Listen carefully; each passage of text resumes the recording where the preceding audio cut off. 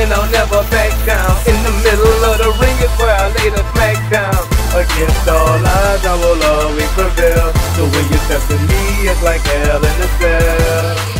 Greetings and salutations, this is Christopher Daniels. I'm talking to my main man Delzinski right now. Any video game show, any video game channel, any YouTube channel called Vintage Shizzle is indeed hashtag Daniels approved.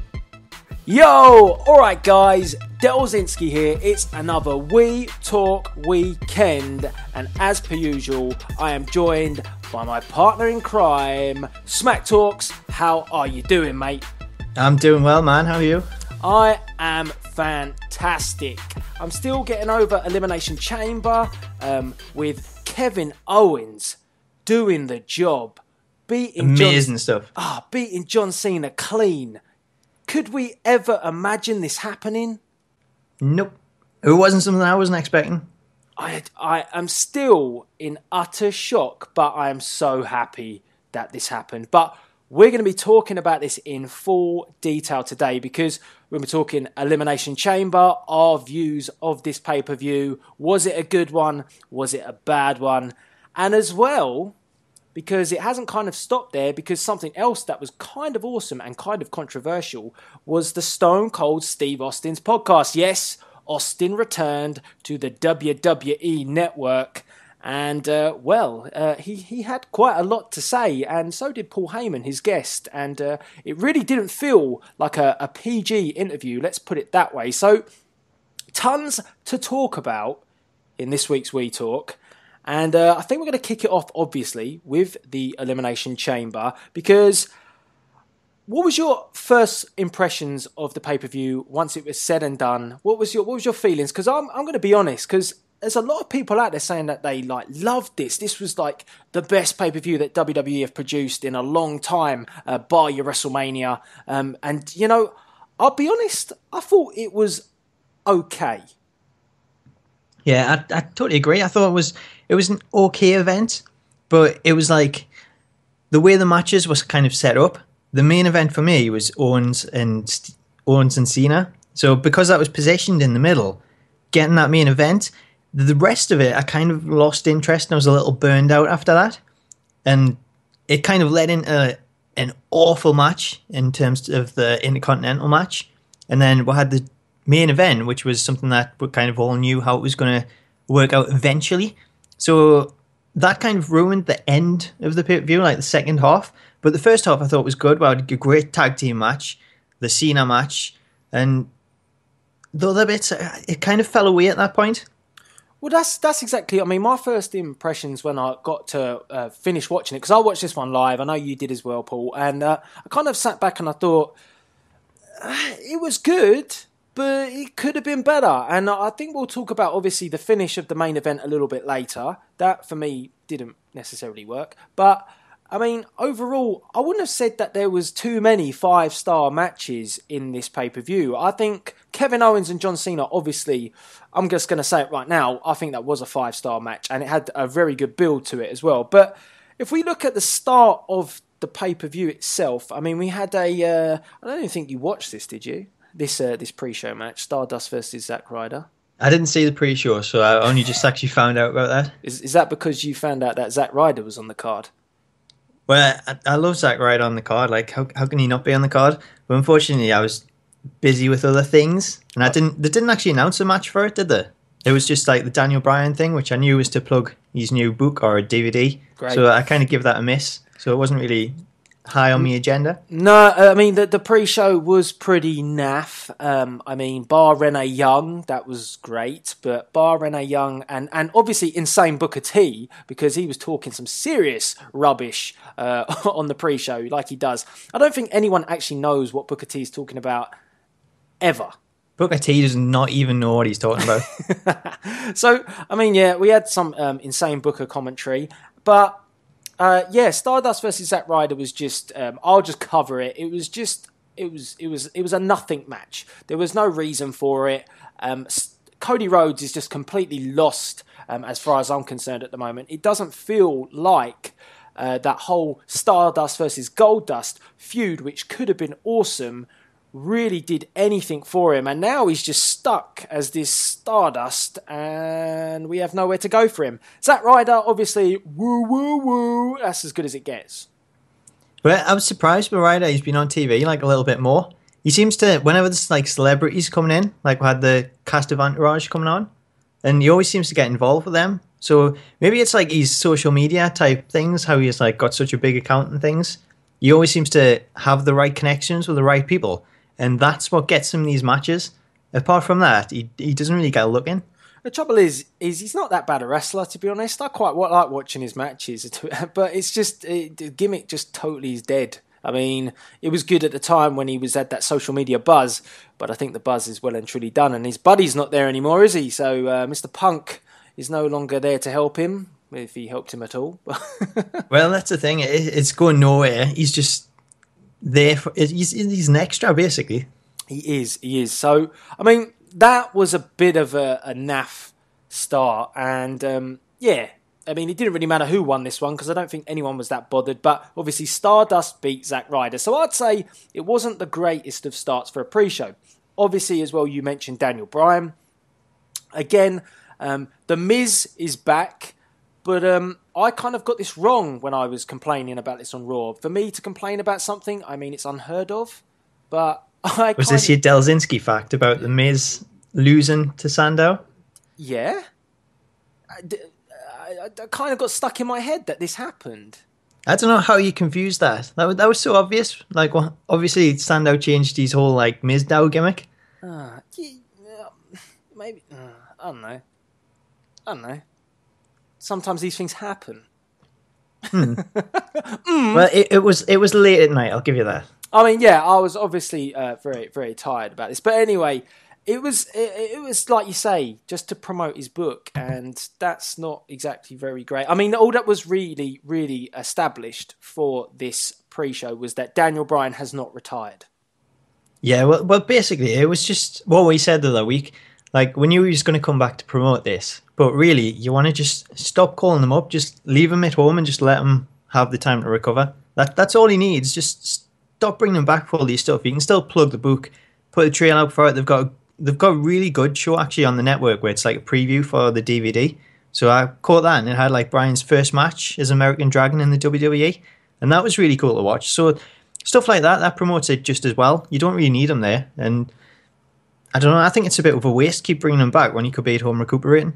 Yeah, I completely agree. I think it's less is more with Daniel Bryan. We don't really want to see him at all until he's better fit and comes back, because it will make his return ever so much greater if he does just come back with a bang. Keep bringing him back on TV. We just can't really forget, I don't want to sound out of order here, but you can't really forget the two problems that he's had since he came back with injuries. So he's becoming that guy where it's just like, oh man, he's just injury prone, and he keeps coming on TV just to be reminded that he's around. But I don't think any of this is necessary. You just need to get him away, get him recovered, and then he comes back, and he comes back with a hell of a bang. He comes back at a time when we least expect it. No WWE promotional tool needs to go into this. It just needs to come back and shock the universe, and that would be good. Yeah, totally. I totally agree with that. So, I mean, yeah, the pre-show, it was there. It wasn't anything special. So, I'm not going to say that I thought it was horrendous or bad or anything like that. I just think it didn't really establish anything for the WWE. So, with that out the way, then we obviously had the first match of the evening. It was a pretty big one, to be honest, because we had the Elimination Chamber tag team match for the tag team titles. And for me, this was one of the matches I was looking forward to, because number one, I was looking very much forward to seeing how it was all going to play out with two guys in a pod. That sounds kind of strange, but there you go. Bigger pods. Yeah, well, and then obviously we found out that it wasn't just going to be two guys in a pod, but we were also going to have maybe, El Torito, whatever, in the pod. Doritos? Yeah, El Doritos, whatever. We're going to see him on top of the pod. Then we're going to see Xavier Woods in the pod. And then, for some reason, they forgot to put Natalya in any of the pods. Yeah, I was wondering why she didn't get a look in. That was a bit odd, just leaving her out. So, for me, obviously I was very excited about this match to begin with because I thought it was a very different concept and it was going to be awesome. I liked a lot of the spots because there was a lot. There was a lot of spots. I wasn't too keen on having the special guests in the pod in terms of El Torito and Xavier Woods. I kind of liked Xavier being involved, but what I would have liked, from my point of view, the way they should have done it is that somehow Xavier got into the chamber or worked his way of getting into the chamber and then making a nuisance of himself. Then El Torito could have got in the chamber. I would have rather seen that than have them already locked in the pod because it was like having this sort of bizarre handicap match in a tag team match. It just didn't make a lot of sense for having some teams with two, like Kid and Cesaro and the Primetime Players, and then you had, obviously Los Matadores or Los Matadors. We still haven't kind of worked that out yet, but them with El Torito, it just... it wasn't a proper tag team match in the end. It wasn't. It was kind of awkward in that sense. It makes you wonder why, like, the Primetime Players and people weren't like, "Oh, you doing anything backstage? Do you want to come be our mascot? Yeah, just join in the chamber, and you can help out if need be. When it's no DQ, so it's not going to make any difference whatsoever." But I kind of like the fact that Torito was in there because, like, he hit a few good moves. Like, he did when he first, like, the Matadors come out and he hit the crossbody, or was Hurricane Rana or something on Cesaro. That looked really cool. And then when he climbed it, like jumping off there with like the splash as well, I thought that looked awesome. Where Kalisto's, I thought kind of looked a little awkward.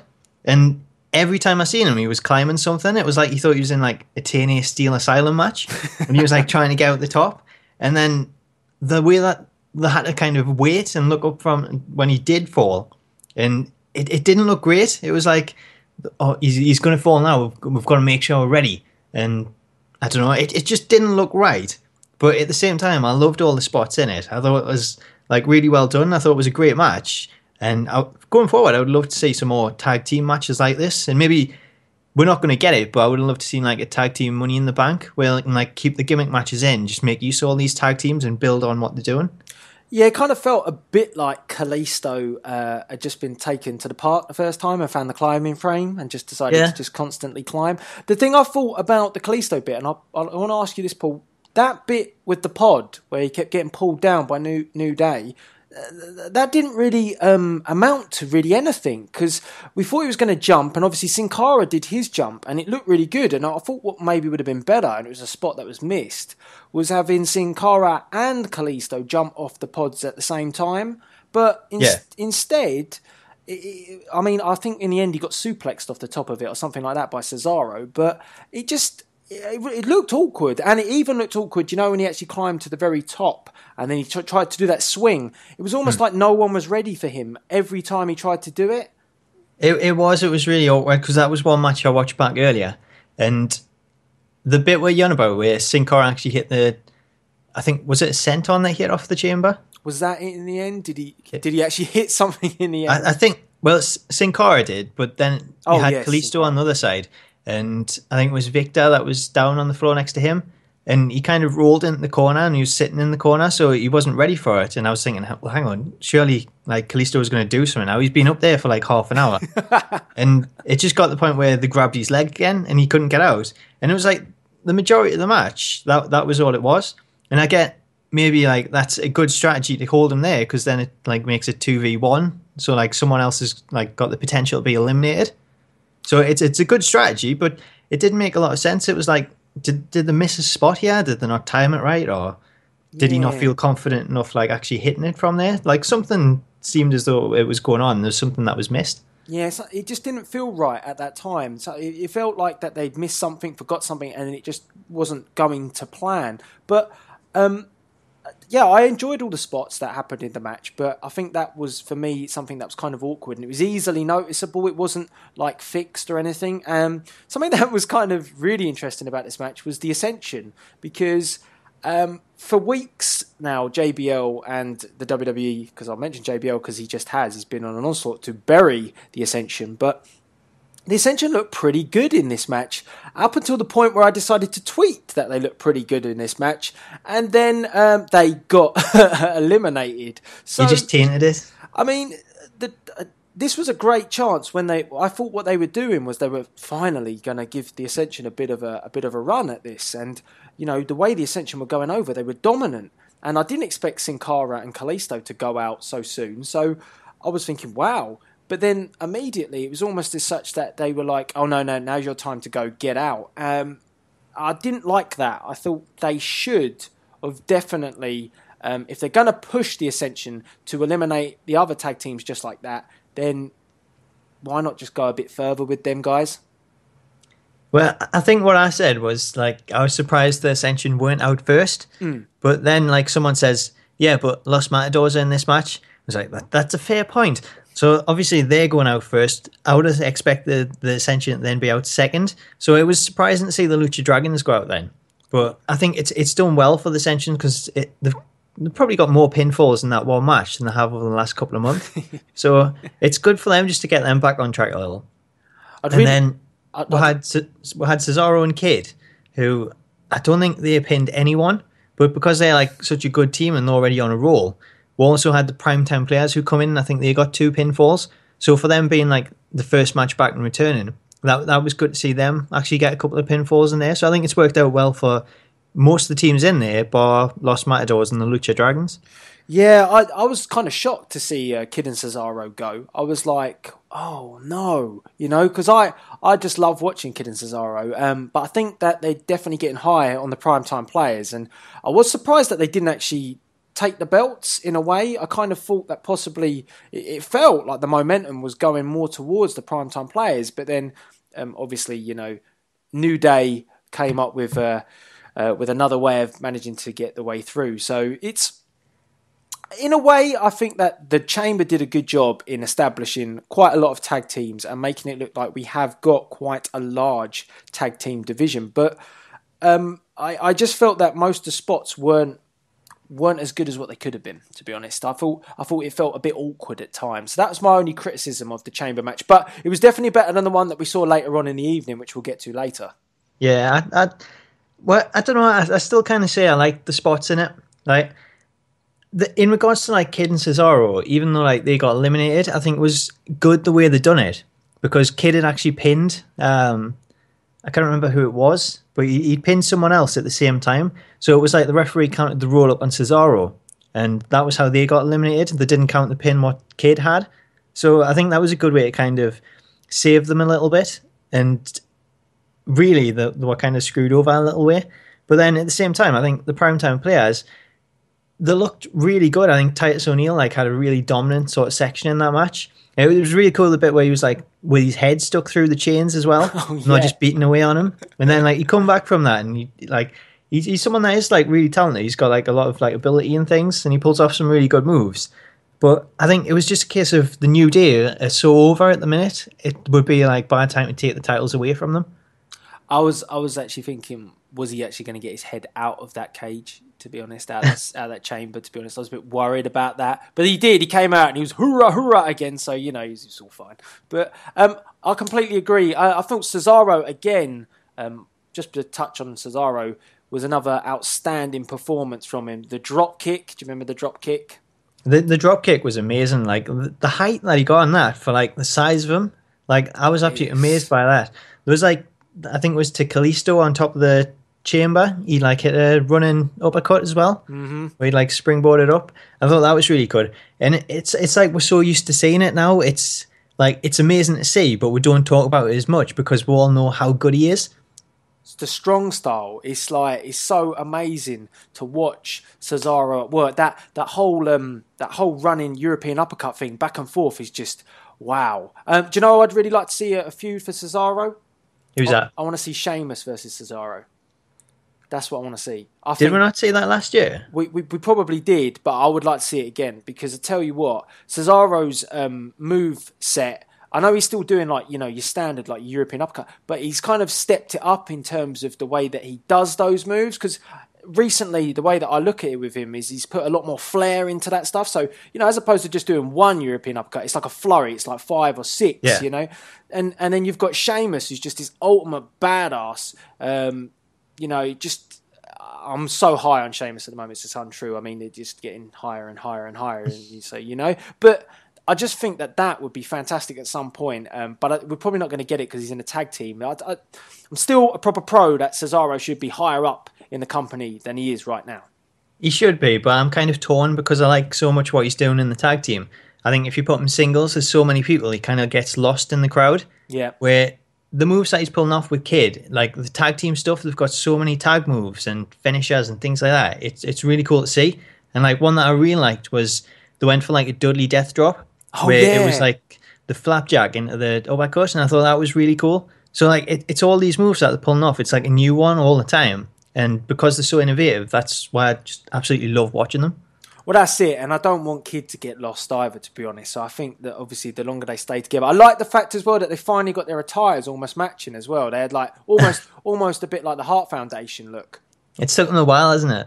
So that was cool as well. So yeah, I personally had a mixed reaction with that chamber match. I thought there were elements of good, and then there was a few bits where it wasn't bad. I just thought, oh, that didn't look quite right. But then again, obviously it's a test, wasn't it? It was the first time we've ever seen a tag team elimination chamber match, so they'll learn from that, I think, because I do expect we'll probably see it again at some point. Yeah, I think it's been a big success. So I think going forward, it's something that we'll see definitely in the next one that comes up. So, moving on to a match that I'm sure you were very excited about, Paul, was Nikki Bella versus Paige versus Naomi for the Divas Championship. And I believe it was, I don't know when you reminded me of this. Did you remind me on We Talk about Nikki Bella? And was this about the title reign? Yes. The length of it? Yes. Yeah, it kind of ruined it, didn't it, when I brought that up because you knew it was going to happen? Yes. Because it doesn't really feel quite like there's any plan to remove that title from her, because they just want to stick that big finger up at CM Punk and AJ Lee just a little bit more, and we'll get onto him as well on the podcast, because again it felt like they were doing some more damage to Punk. So obviously she retained. Are we that bothered? And shouldn't this have been Naomi's moment? It should have been. There's been a few points where it should have been Naomi's moment, but they just don't seem to be committing with her. I don't see why they've brought her through like all of this changing things, and now they're not willing to actually give her the belt. Because yes, we've got Paige in there, and like Paige is like over with the crowd so much, so you can see why they could give the belt to Paige. But I think when you've spent so much time building up Naomi, then to actually get the payoff from that, you have to give her the belt. And for some reason, they just don't seem to want to go ahead with that. Well, I think the thing is that Naomi hasn't had the opportunity like Paige has. Paige is cemented now. I don't think Paige has got that look as well. She's obviously she's got that pasty look about her, pasty Paige. But she's got the look that, everyone knows who Paige is. Everyone knows that she's a big talent. When the other girls come up from NXT, it's only going to make her better, I personally feel, because I think that she's maybe had to tone herself down to compete with the girls that she's on the roster with at the moment. Someone like Naomi is really good, actually. She's a good athlete. She's the sort of one that can compete with Paige, so it would be ideal at this point in time, and during this match it would have been perfect to give her the belt and probably ignite a bit of a feud with Paige for a bit, let Nikki step back a bit. But as you say, you mentioned it, the long title reign that she's had, they're just going for it. They're going for the jugular. They want her to have that, and I don't really see the point of it, to be honest. I think it's a bit of a dig towards AJ. I'm sure she's probably thinking, really, already? You're going to surpass it, and I don't know. No discredit to Nikki. I think she's a very good wrestler, but I don't like it. I don't like that. I think it was a good opportunity to get the belt on somebody fresh and give a bit of give a diva a chance. Why not? Why not? It's like,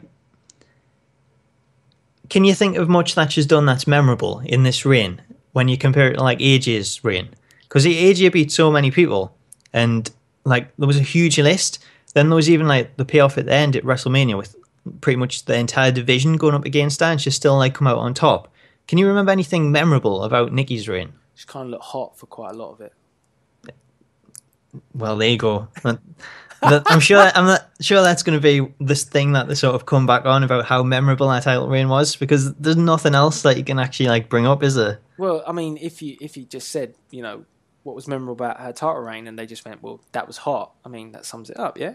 But I Fearless, wasn't it? It was fit. Oh God, don't get me started on that. But I mean, yeah, I get what you're saying. I think probably the most memorable bit of her whole title reign, actually, this even around? Well, it's just sort of the patheticness relationship with her sister, to be honest. That's what her title reign has become. No one's understood the pairing of them since they had issues. And then all of a sudden, do you know what, actually, we've not really talked about the match. So let's talk about the match a bit, because the match was quite good. I thought there was quite some good spots. Paige took a really nasty bump, but I mean, the match was quite good. And then it kind of... The finish, what do you think of the finish? I thought it was a weak finish. Like the move where you say Paige took a nasty bump, was that it was like a reverse Hurricane Rana type thing. Yeah. From Naomi. Because I thought that looked devastating. I thought like that might be the point where Naomi pins Paige. But I don't know, like the fact that it was just ended in like the same way we've always seen with a rack attack, and the fact that Nikki was the person pinning Naomi, like maybe if she'd pinned Paige, then it saved Naomi a little bit, but I thought it was kind of weak that they had her be the one that took the pinfall. Is Nikki not becoming the John Cena of the women's division? I think she's already there. I think that's the case. Does this mean that I am going to have to make rant videos about her in addition to John Cena? Really? I think it's looking that way, isn't it? I mean, I just think it was time. There was an opportunity here to establish someone else as a major character in the Divas division, and it was perfect. But it just seems like they've obviously sided with they need to get her over this period of the title reign, and that outweighed the option to give a new champion. I can't see any other reason why they wouldn't do it. I don't think Paige needs the title. That's the thing. Paige is just there, and everybody loves Paige in terms of in and out of the ring. I think a lot of people like her character, her personality. I mean, she social medias a lot. Definitely in the UK, everyone's a big fan of her. So, whereas Nikki and Brie, Brie's just a different puzzle in herself. I mean, is she a wrestler? Is she a manager? Maybe she's just a stunt double. Cheerleader. Yeah, come on, Nikki. I mean, just the roll up from Raw. Was it Raw with Paige? It was. The switcheroo. We see twin magic. I mean, yeah. It's like, well, that's something else that I was going to like point out as well. Are they now back to being heels again? They're chopping and changing more than the Big Show at the moment. Well, they're taking like acting lessons from him, and it's just change after change, isn't it? A lot of people say, well, because I think I've had a conversation a bit with other people about the Divas, and they all seem to sway more towards Brie. And I think Nikki's the better of the two. Well, I still prefer Brie, but because of this title reign, they're not going to take it off her, so she's going to be stuck with it.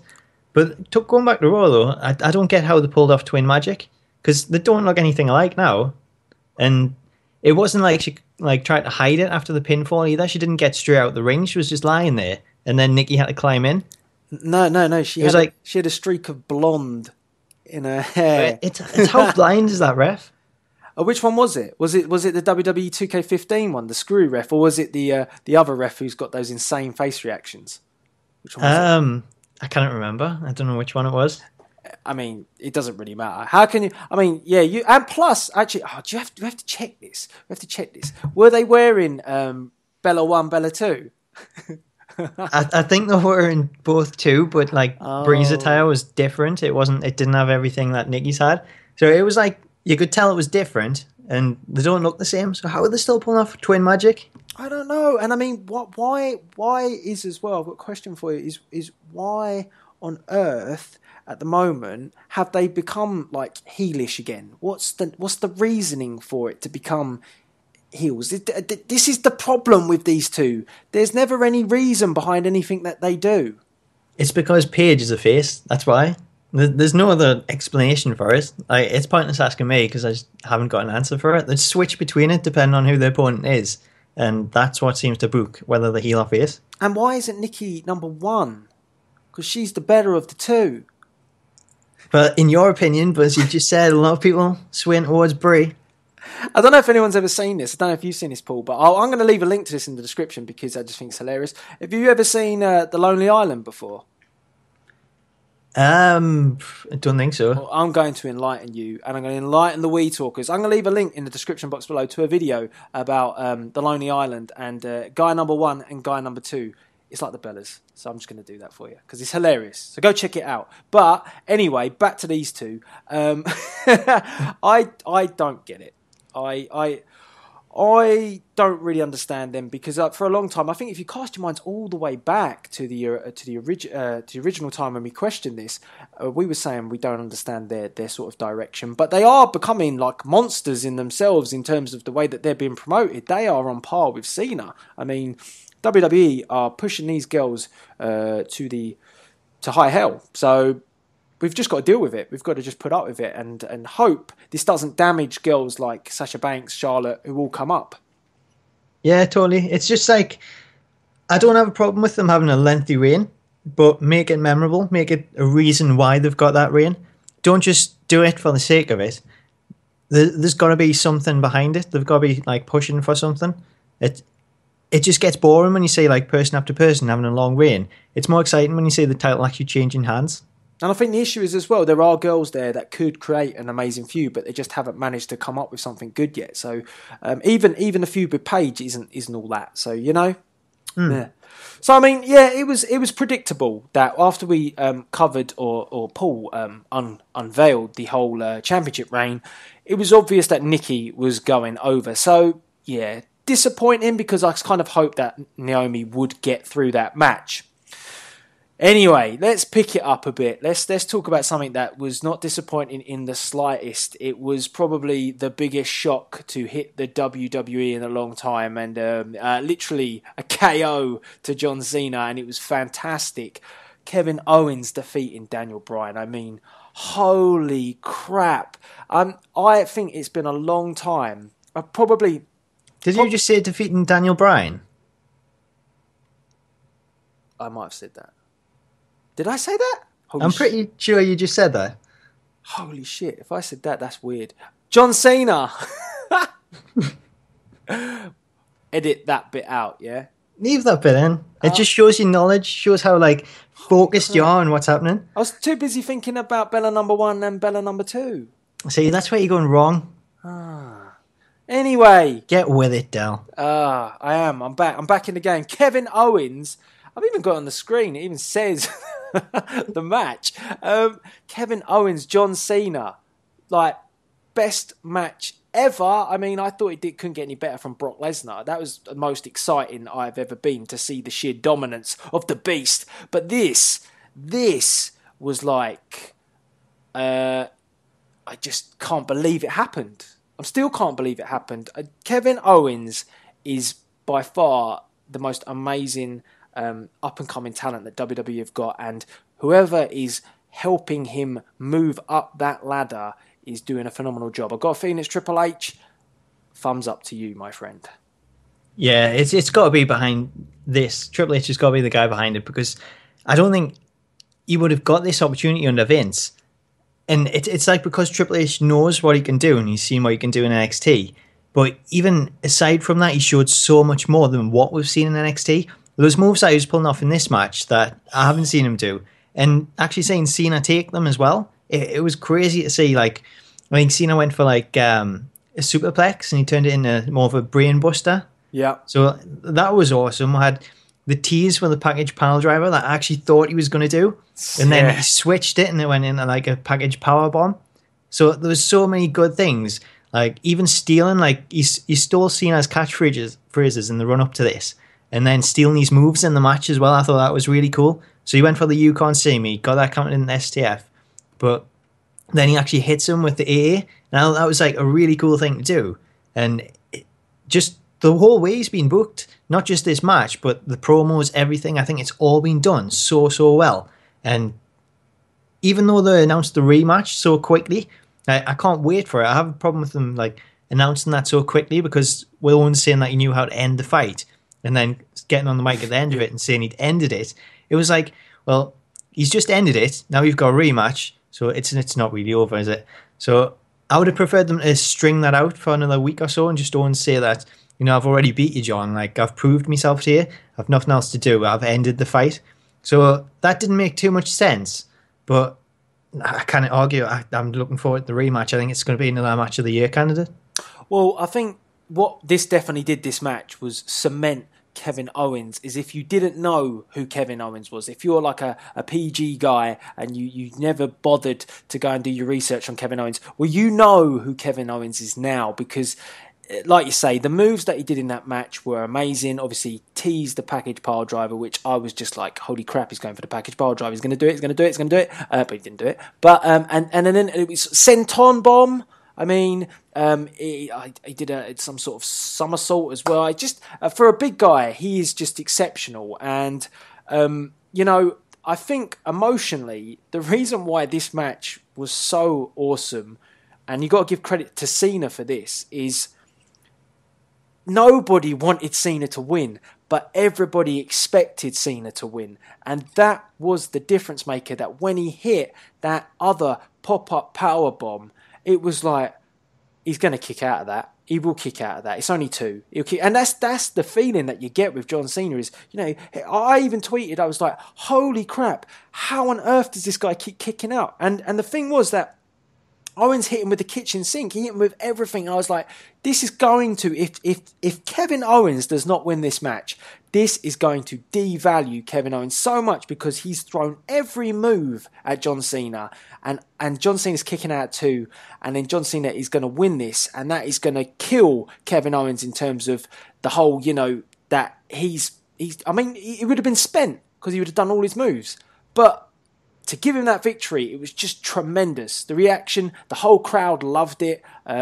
Credit to Cena for letting it go that way, I think, as well. But I was so invested in this match. This match was brilliant. Storytelling, everything about it. Seeing new moves from Owen. Seeing Cena stepped it up. I mean, I think... And it was fantastic, the whole "you can't see me." That was a treat. That is why you love WWE. And when they do get it right in certain matches like this, you know, it comes off awesome. I will say, though, you know, like you say about the rematch, my issue with that as well is, why would Kevin Owens want to give him a rematch? He's beaten him. I mean, should possibly would have been nice to have seen Kevin Owens then reject the rematch on Raw and say, I don't need to fight you. I've beaten you. I've been wrestling like 15 years, been here longer than, you know, doing things better than you, Cena. You know, I don't need to fight you again. Why does he need to fight him again? Well, that's the thing, isn't it? It's like, he doesn't need to fight him again, but because this next pay-per-view is only 2 weeks away, got to build. They can't delay it, and they know like how well this has gone. Then as soon as they can get that promotion out there and say, look, we're going to set this match up again, you're going to get the chance to see a rematch, then they're just going to push it straight out there. There's no like holding back or anything. As long as they can like get it out there and sell some more pay-per-views and get more people on the network, then they're going to go for it. My biggest concern is that the minute it was announced was, oh no, Cena's got to get his win. You know, that's what I was like. I was like, do you know what? The best thing that they could do is let Owens win 2-0. I think that would definitely be like the best thing to do, especially if he wins 2-0 and then he's like, I'm not giving you that rematch at that point. Like, that'll be really cool.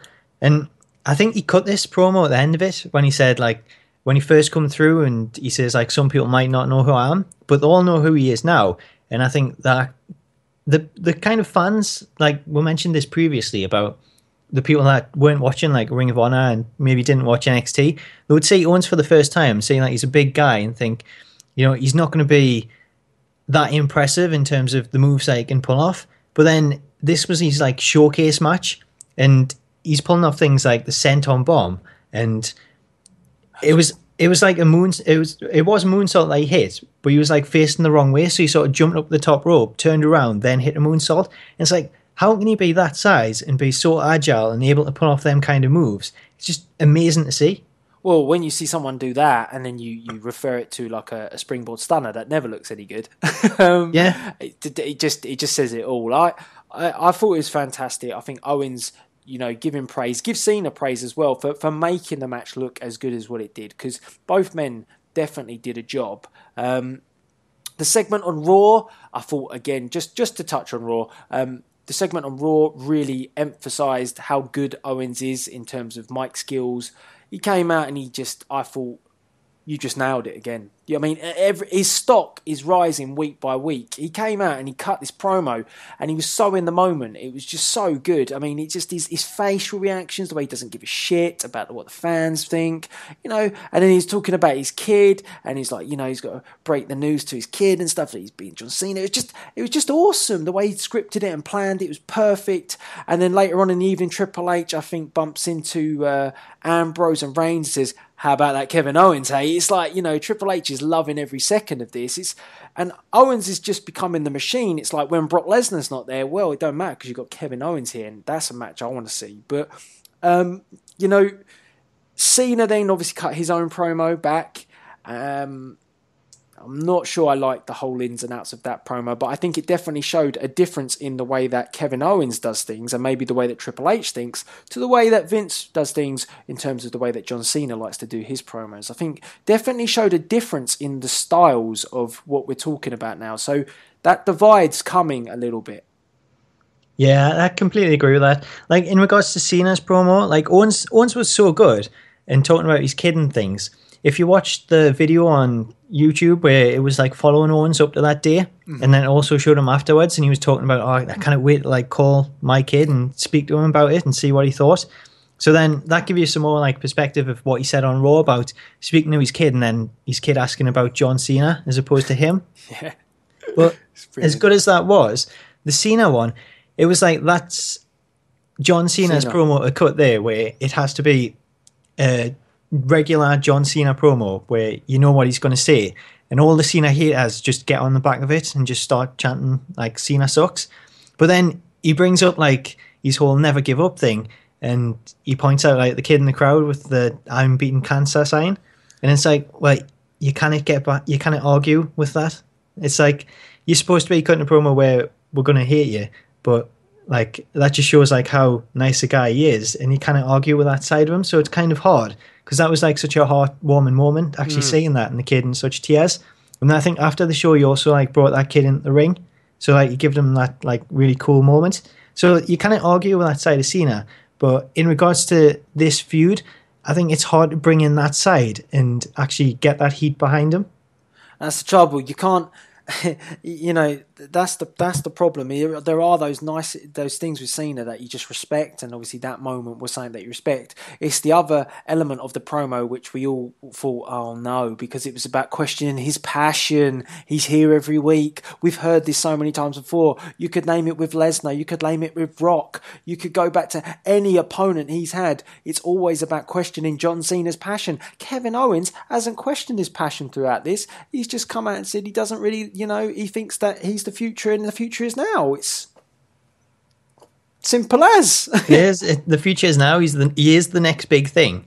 And I'm really excited to see where this goes.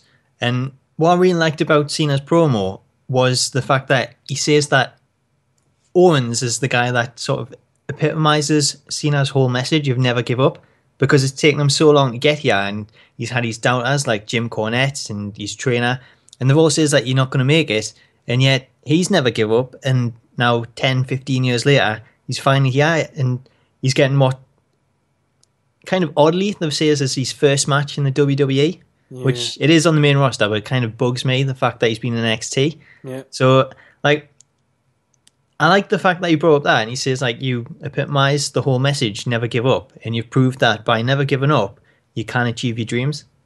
I was expecting, because I honestly never thought that Owens would win this clean. I was expecting possibly a Samoa Joe rocking up, maybe cost him something, because they haven't really developed a huge amount of time at the moment with the Samoa Joe feud. So when I thought that something like that could come into play, but obviously it didn't, and it was fantastic. It was the match of the night, and I'd say it was a 5-star match. Yeah, I would say a definite 5-star match and candidate for match of the year. Yep, totally. And the build going forward to this is good. It's getting better and better. So awesome stuff. Let's move on. And I know you mentioned earlier about it being the chamber match, I think, but I think we had a little other match in between it. But the crowd just really just couldn't get into this because they were still overwhelmed by the amazing presence of Kevin Owens. But I think it was Neville against Bo Dallas. It was, and like that was the whole thing running out throughout the night. Like if you're on social media, you'll see like a lot of people are tweeting about the crowd because the crowd was like really poor, I thought. Like there was a lot of times where even when someone won a match, they cut the crowd to get the reaction, and like people didn't even stand up; they were just sitting down. It was like there was no reaction there whatsoever, and it was so quiet compared to like some of the other crowds. So I think that kind of took away from it, and especially after that match, which like I said to me was main event, you were kind of on sort of a come down from that. So straight afterwards, it's like if you think back to the Undertaker's matches at WrestleMania with like Triple H, Shawn Michaels, then everyone sort of looked forward to that match, and then some of the main events that followed those matches, then you'd kind of already seen like the big thing, and you weren't as into that. And that's kind of how I felt in regards to this match, and then the matches that followed it, because it wasn't as like high profile and things as what I'd just seen. So I never really got into it. And the Neville and Bo Dallas thing, it's not really like a big thing anyway. It was just more of a sort of filler in between that and leading on to the other matches. So I wasn't too invested into how it went. It was good to see Neville win. I think that's the right decision. But I think that was the reason why I wasn't really invested in it. Yeah, it was a lot like the streak. When the streak got ended, I mean, I know it was still a big night, but it really just deflated. That deflated the crowd. Whereas this time round with Kevin Owens, that was more like the crowd just was still on a bit of a come down, or still it was shock. It's just like the streak. You're shocked at something that's happened, either if you're excited or happy about it, or whether you're not.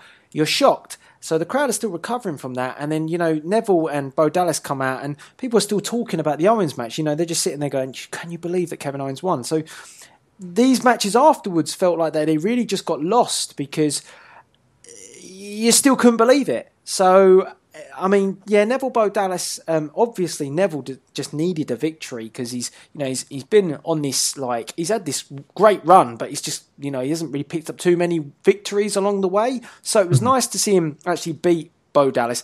Bo Dallas needs to just be repackaged in my point of view. He's, I can't believe in that.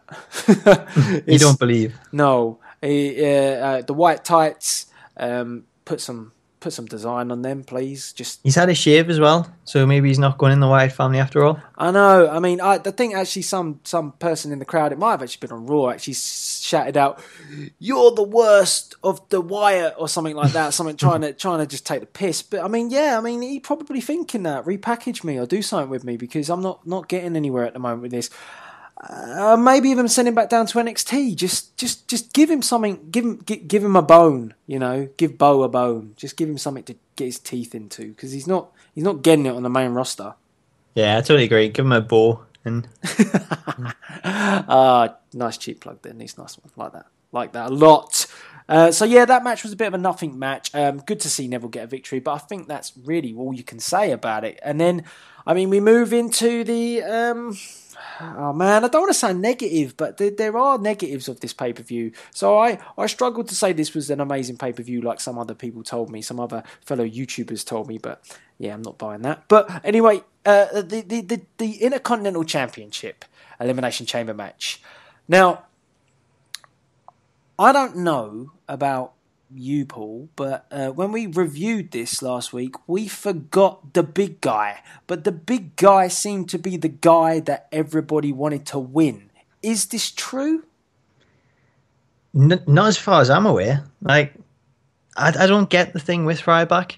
Like, he seems to be someone that they're trying to push, but it's like against what people want to see. At least for me, it's like that Roman Reigns situation again. Except Roman Reigns is a lot more likable than Ryback, in my opinion. And the other thing about the match, what was a disappointment, was Mark Henry bringing him in. I knew he was going to say that. I mean, I think we were all expecting Bray, and that would have made perfect sense because he could have.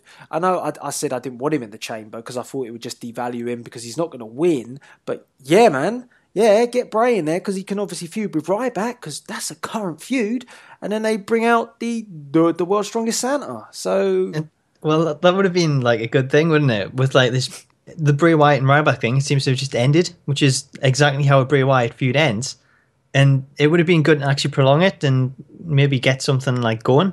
But why they brought back Mark Henry, I don't see why.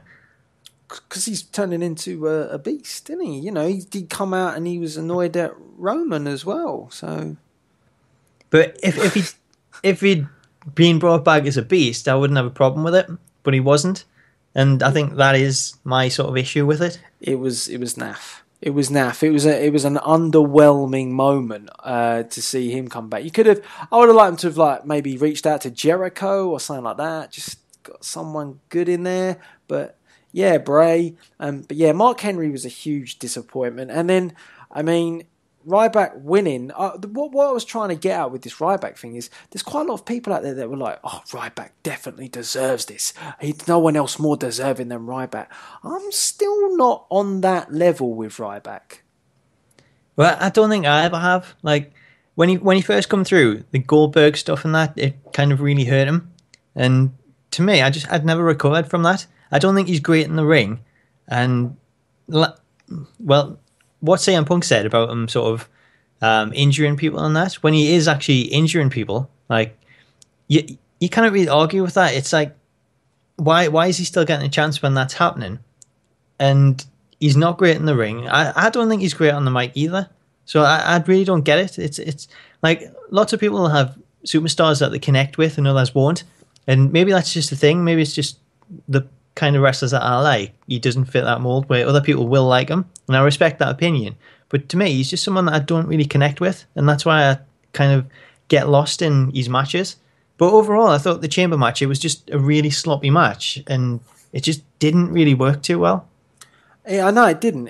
And I think, just to touch finally on Ryback, I think the trouble is with Ryback is your Punk did damage him a lot with those comments. But if I was Ryback, I would have probably taken those comments and utilised them and said, yeah, I injure people because I'm a badass. I'm going to, do some damage. And then when people are getting sidelined, do what any good, I know he's a face at the moment, but do what people would do. Take credit and say you put him on a shelf. Try and put a spin on it. I don't really feel there's any sort of spin with Ryback. It's like, now it's just he's this face, but he's not going to bring credibility to the Intercontinental Championship.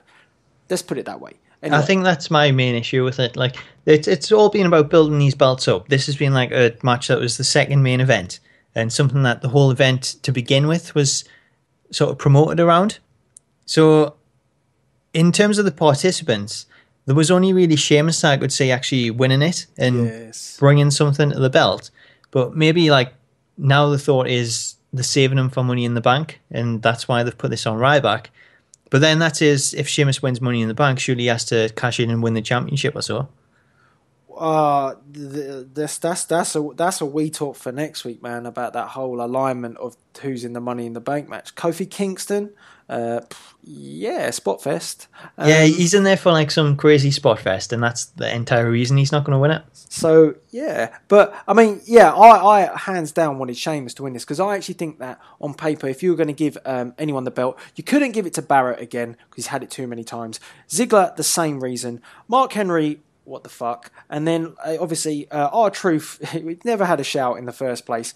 And then obviously Ryback for me just didn't work. So Sheamus was the one, and Sheamus for me is the one to actually give credibility to the belt whilst Daniel Bryan's away, because Sheamus is the monster heel, the awesome heel that he has become. So I really wanted Sheamus to win this. Obviously he didn't. That was disappointing, but the chamber was a mess. I mean, we saw the bit with the pod. Mishaps do happen, but the bit with Mark Henry with the pod was just ridiculous. Shall I go in? Shall I go out? Shall I go in? I mean, just come out of the pod. It was like, well, he's not allowed in the match because he's not been let out the pod properly. It's like, what?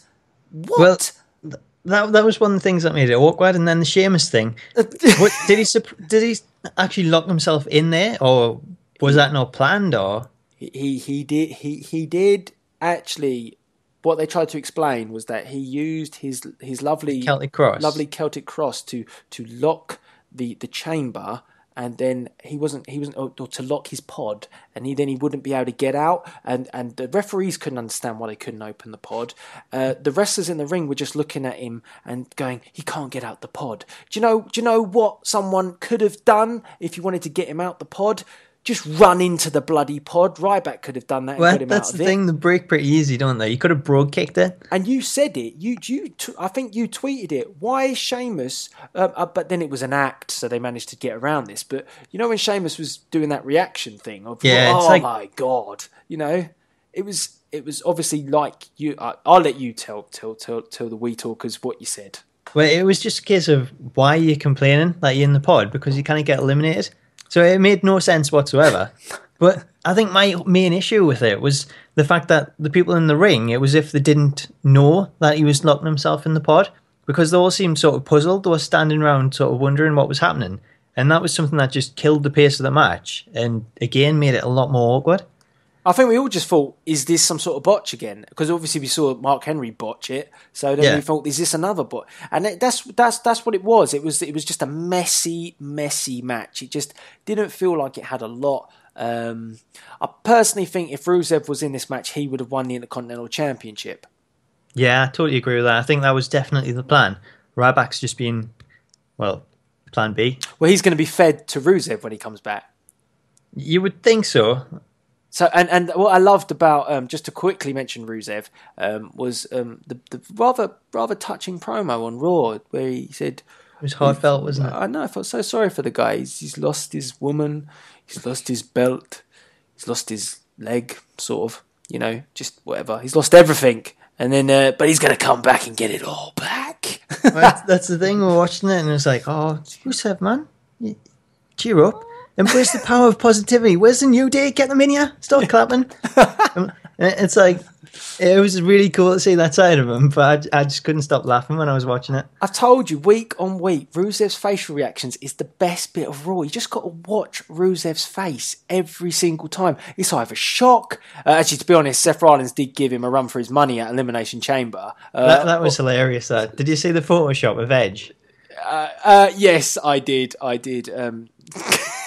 That was so well done. So, it was hilarious. But, it wasn't the nicest or smartest of matches. And what I will say is anyone that thinks, oh, you're just hating on this match.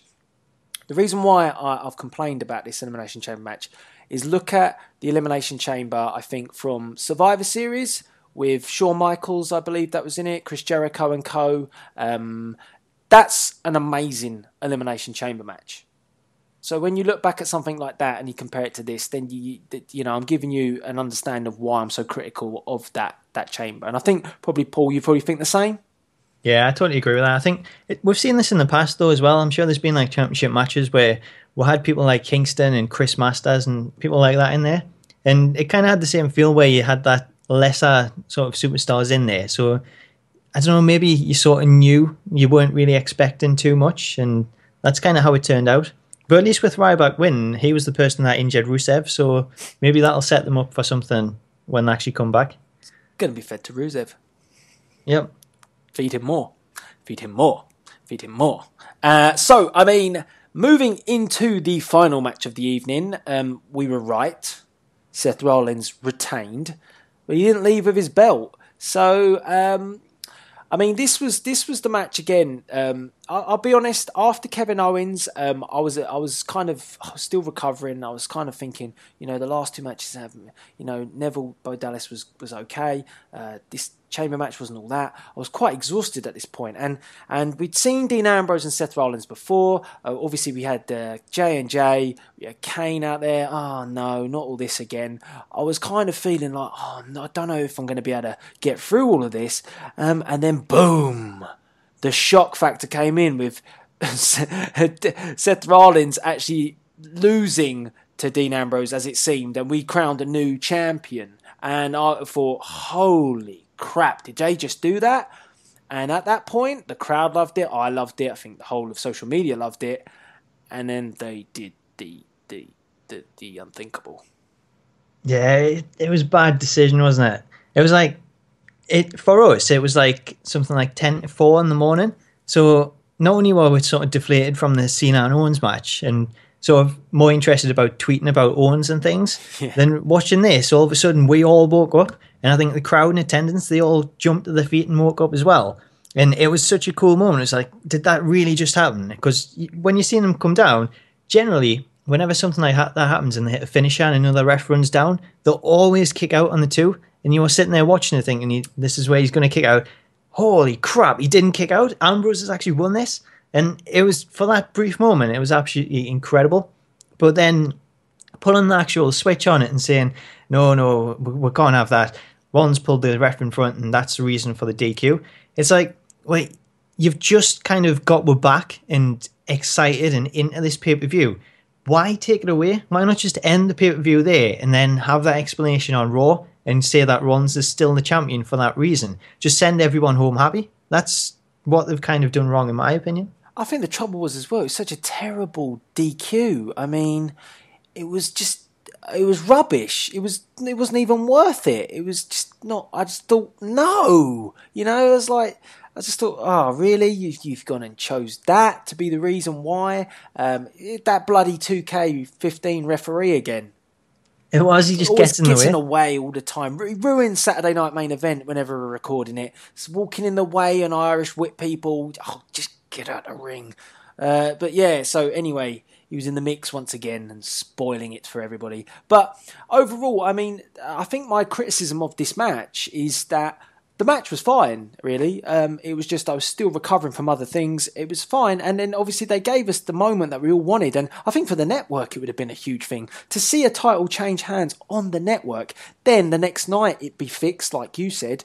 Perfect. People go subscribe to the network then to actually, you know, to be honest, if you find out that the title changed hand on the network, you would have gone and subscribed to it straight away and then they could have played the switcheroo on the next night or even just maybe switched it a week after.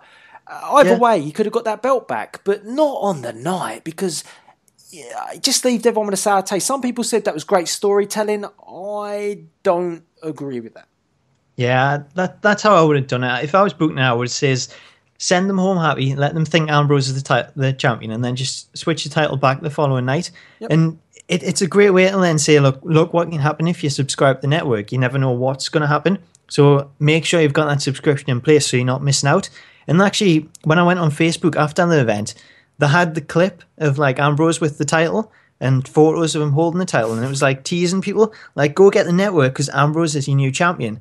And I just think it would have worked so much better if they'd sent all home thinking that and then made the switch at a later date. Yeah, and they could have come up with maybe a bit of a better idea of the reason why the title couldn't be changed. You know, they could have maybe done something a bit better. It just felt, again, it was like, oh, you know, they couldn't give the moment on the night. And it always is like that with WWE. They never... they can't savour the moment at the moment, I think. That's the trouble. So, yeah, that was a bit that I was kind of disappointed with. So, I mean, overall pay-per-view, I thought it was okay, but for me, there were more negatives than there were positives. I think Owens was a huge positive, and the chamber matches, well, one of them was good and one of them was meh. And the main event, I was so excited to see Dean Ambrose become champion, but then to only have my bubble burst... that made me think, I'm not happy about this pay-per-view. Yeah, I think that is the main thing. I think the whole time frame between Owens winning and then kind of being like so stuck in that moment of how good it was and talking about it, then kind of looked over the following matches and then getting back into it with Ambrose win and having that taken away, that was kind of what killed it. So maybe it was a better pay-per-view than we think. It was just the order of the matches. That's maybe what kind of hammered it a little bit. Yeah, I'd say that. I think, and they could have easily put Owens and Cena at the end because they've done that before in events where it's not been the championship on the line. So maybe just WWE an undersight from them. But then again, they obviously want the championship to be important, so can see why they put it at the end. So difficult one. But I was satisfied with elements and not satisfied with others. But then again, you know, at least we've got some good feuds coming out of this. Rollins and Ambrose will continue to rattle on. Kevin Owens Cena's just amazing. And obviously we've got a new Intercontinental Champion, so who knows what's going on. And obviously New Day just providing positivity left, right and centre. So Totally. And when you think there's only been 2 weeks to build to it, then they haven't done too bad a job.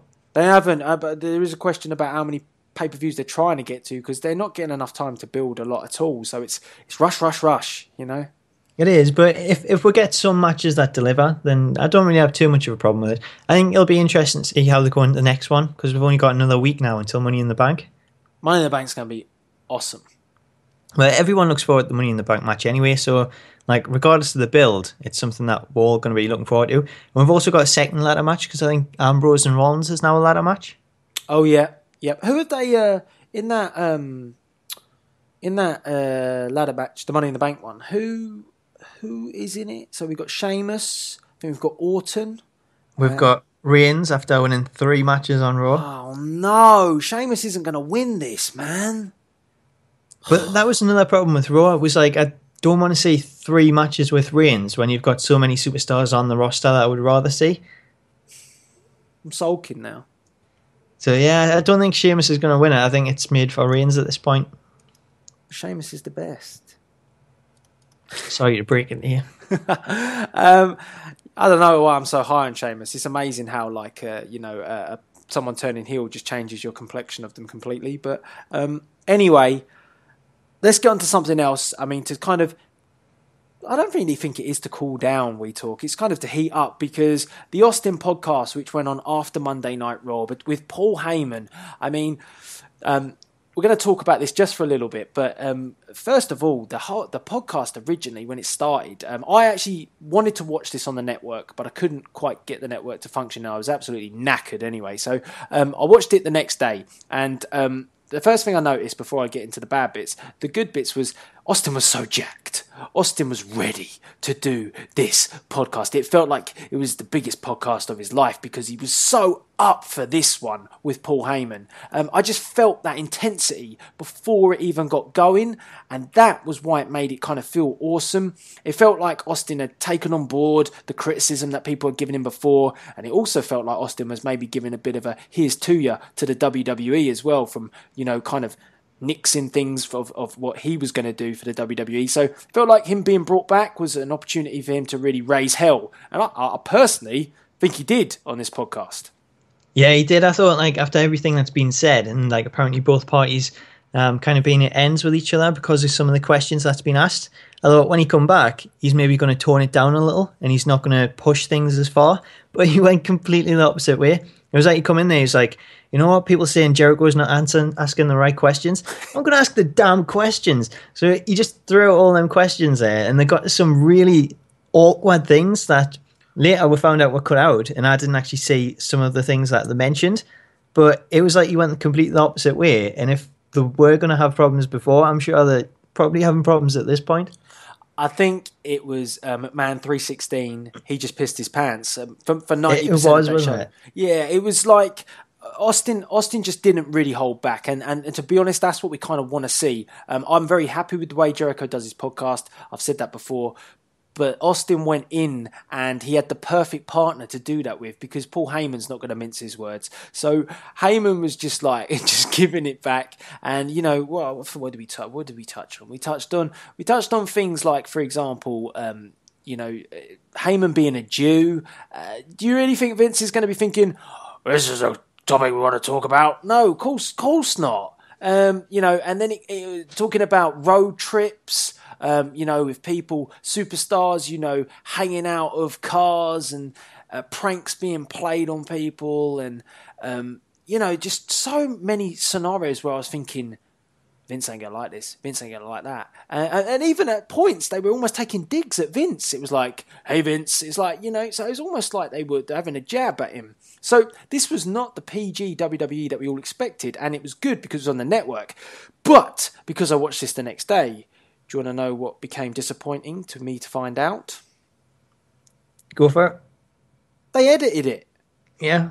They freaking edited it. The thing I couldn't believe about that is when I watched it on the network. So I was busy doing other things. So I had it on the background. I wasn't watching the video. So I just had the audio where I couldn't really tell it being edited, even though they did sort of like just end certain conversations. But I finished watching it, and I was like, well, that's some of them things that they brought up. Like, I'm surprised they haven't edited them out. So then finding out that they did edit it was kind of surprising. Yeah, and I mean, like, we're not just talking about like the things that they were bringing up. This was not editing out things that were controversial to a degree, because Heyman was talking about controversial things, and they left some of those bits in. They actually edited out bits that people would have been interested in, but because it was related to a person that possibly Vince doesn't really get on with anymore, the WWE are not on good terms with, they cut a lot of this stuff. That's not what I pay $9.99 for, and I'm not saying that $9.99 is a lot, but just don't do that. I mean, we wanted what is Austin's podcast? It's Unleashed. Well, that's what I was going to say. Was it edited on the Austin podcast on Podcast One? Because he did say it was available on there as well. I have to check that, because obviously I've only seen it on the network, and I hope it's not. And I would imagine Austin was probably be quite firm that he wouldn't want that edited. So it'd be interesting to check that out. But I mean, for me, my biggest problem with it was interesting to hear Heyman's aspect on Punk, but I only got to hear probably 5 or maybe 3 of 8 minutes worth of that because they cut it.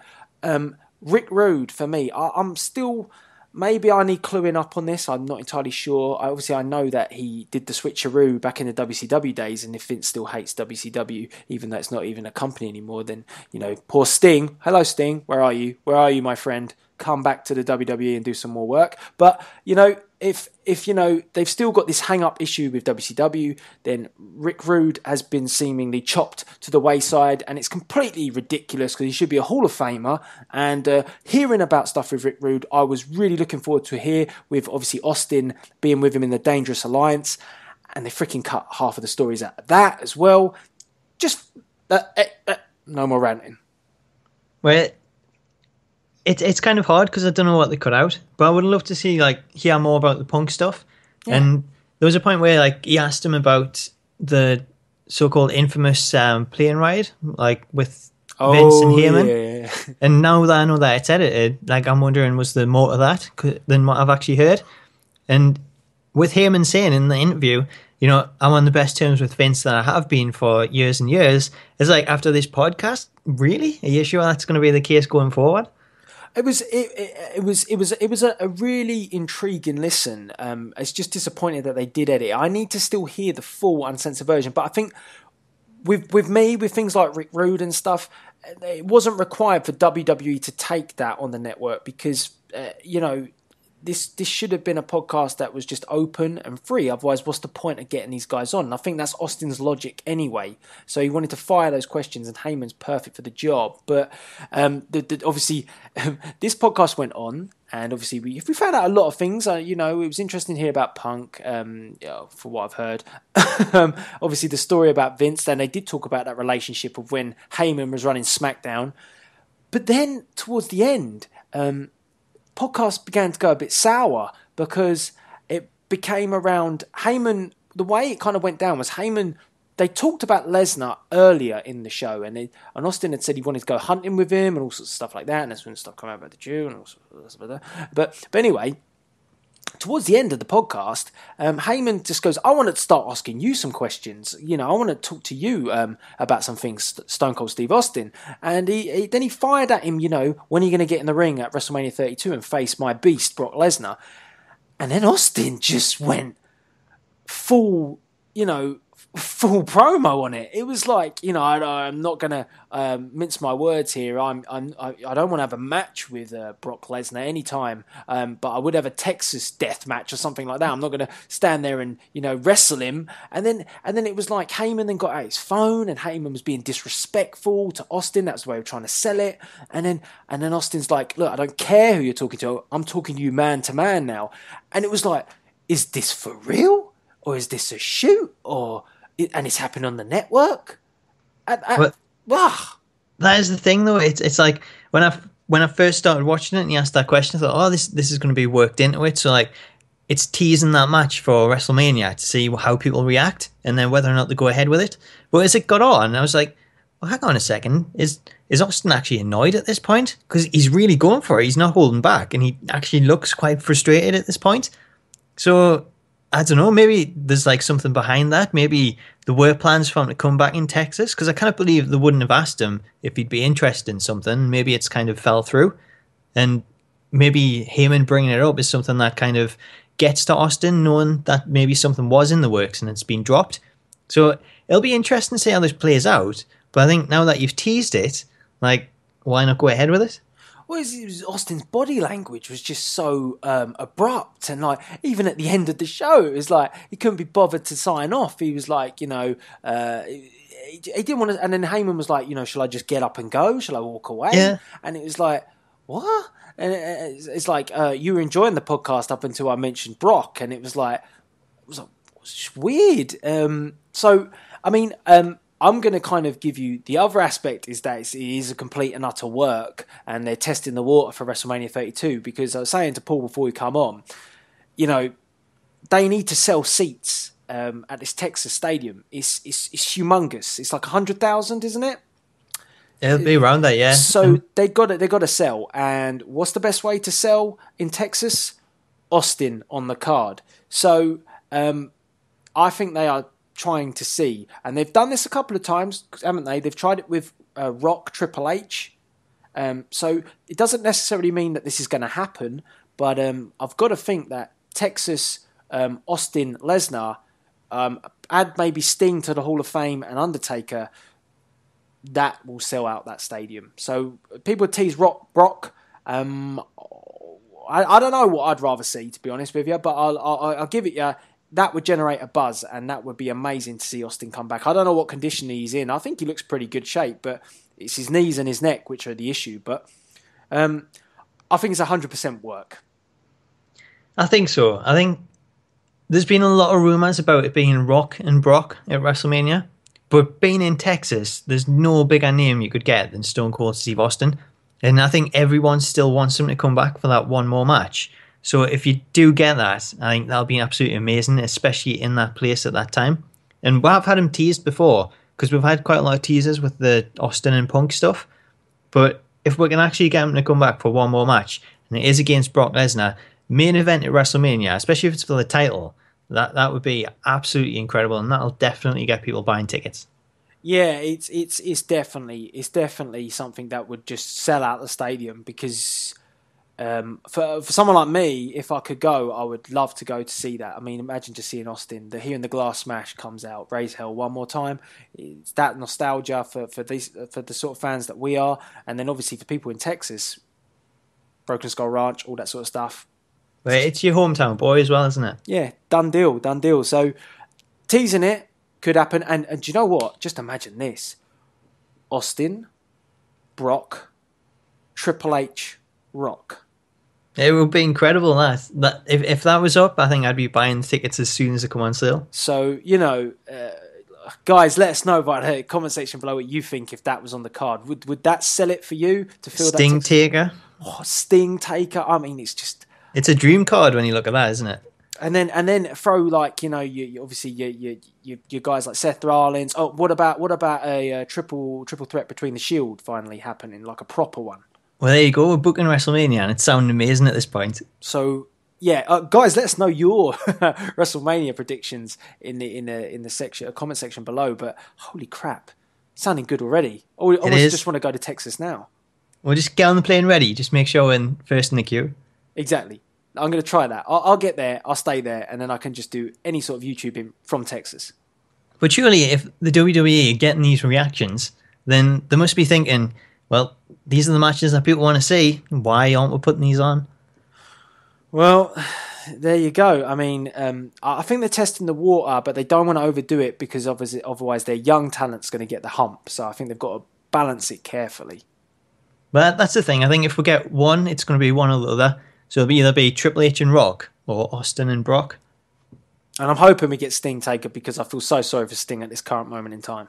I think so. But again, I don't know. I think if that was to take place, I think it'd be an Undertaker victory, which then means 2 losses for Sting 2 years in a row. I think you might have a double. I think you might have a no contest if you had that match. That would be good, but I think at the end of the day, it's still a cheap win. Yeah. So So, I mean, it's so interesting. I mean, I'd like to see maybe Sting come back at SummerSlam, but that's probably if we talk for another time. I hope he does. I hope he comes back and he gets that victory. He needs one. He needs one win.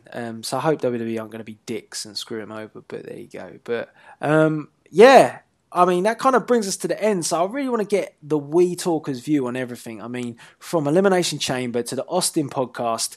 I mean, Austin, Brock, holy crap, that could be awesome. Any sort of shameless plugs this week? Well, I might say keep an eye out for a WWE trailer next week. Oh, a trailer, hey? A teaser. Sounds interesting. But I cannot say any more. Okay, that's very mysterious there. You sound like Bray Wyatt for a second. Well, maybe it'll just end at the trailer and nothing will happen from it. Okay. But yeah, definitely make sure you check that out. Obviously, links to Smack Talk's channel in the description box below.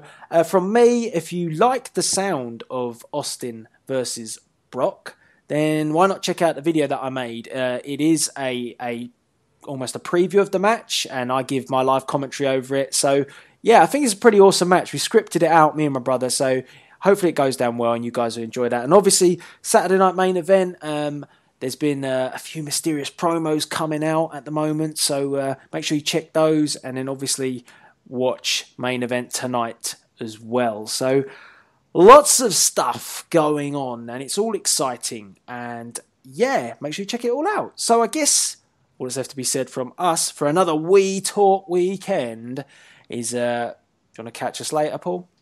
Catch you later. Yes, you will. This is Delzinski and Smack Talks signing out.